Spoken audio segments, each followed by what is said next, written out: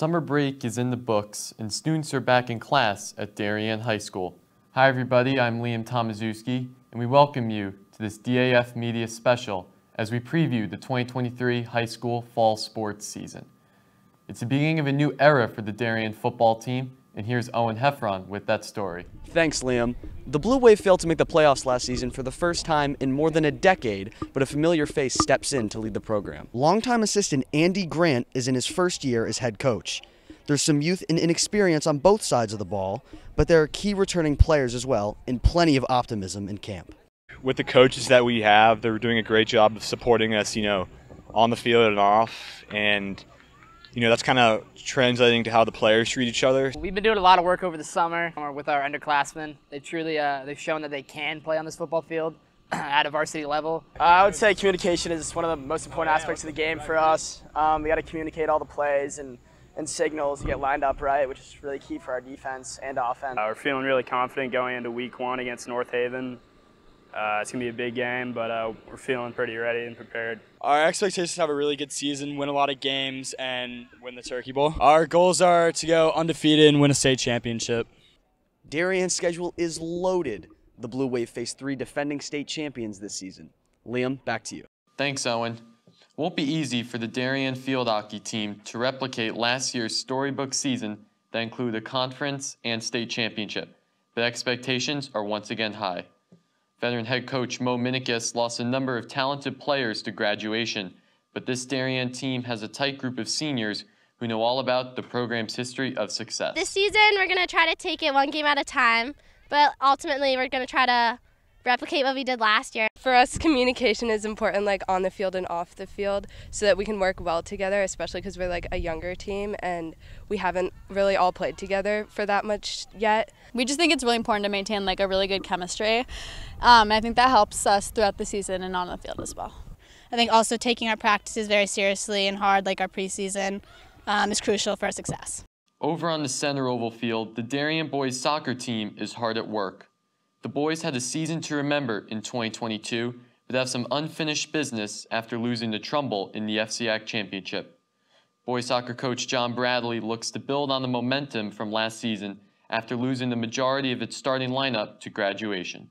We're working towards just rebuilding our team. We have a bunch of freshmen and sophomore, which is basically the core of our team. We lost a lot of our seniors last year, so I think just playing together, seeing how we play as a team, especially with the new people that we got. And we're just kind of trying to get more comfortable knowing each other's play styles and trying to work hard to make everyone better out in the field. Our communication on the field was lacking a little bit last season. I'm hoping with the upcoming kids, lots of sophomores, freshmen, coming juniors, we can get some more kids, better communication on the field.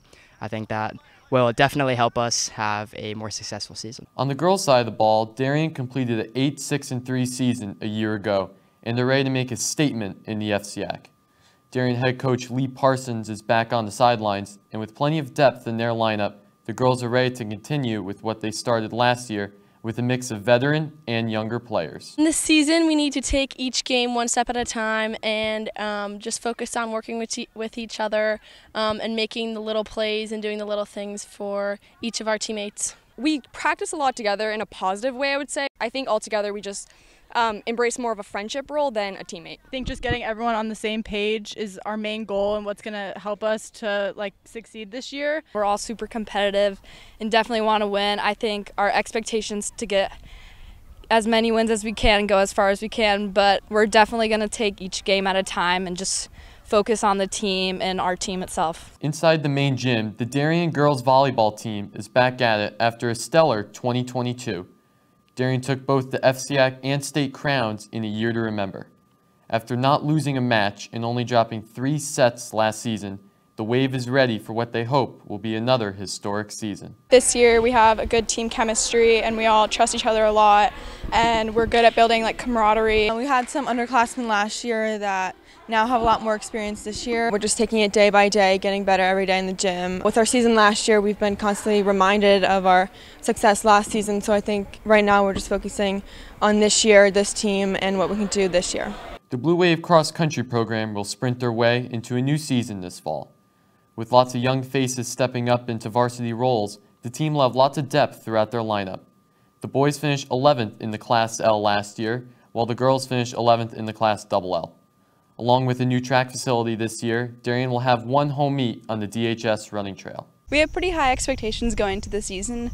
I'm pretty confident that we can make it back to the state open as a team, which would be amazing. I think it's important to just put your all into every workout and every practice and just be there for the team. We start every practice off stretching together. It's important to foster a community. We have a lot of high expectations for the season, definitely getting that FCX championship and doing really well in states. We have a strong group of seniors and we have some really talented underclassmen. Do the warm-ups together, get the core in together, get stretching in together.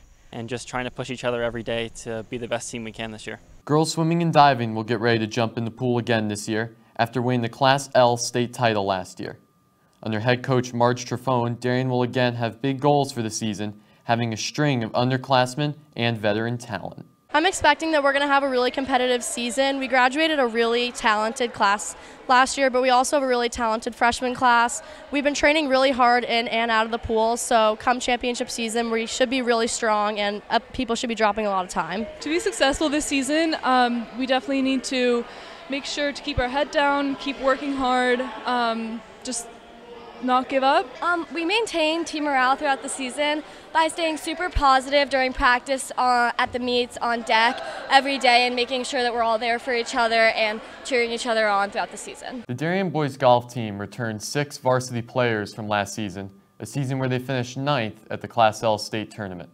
The Darien boys team will play all their home matches at 3 of the Darien country clubs. That'll do it for this DAF Media special. I'm Tomaszewski, and we thank you for watching.